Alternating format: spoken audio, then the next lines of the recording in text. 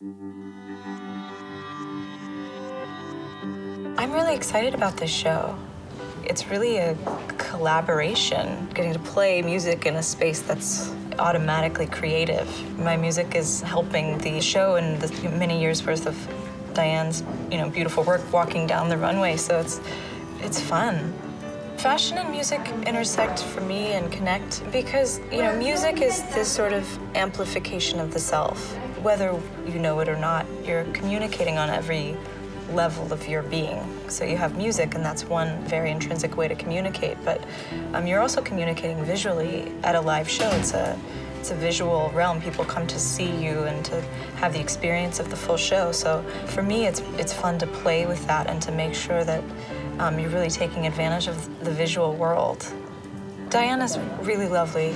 She made me feel just instantly comfortable, and we got to look through the collection, which is awesome.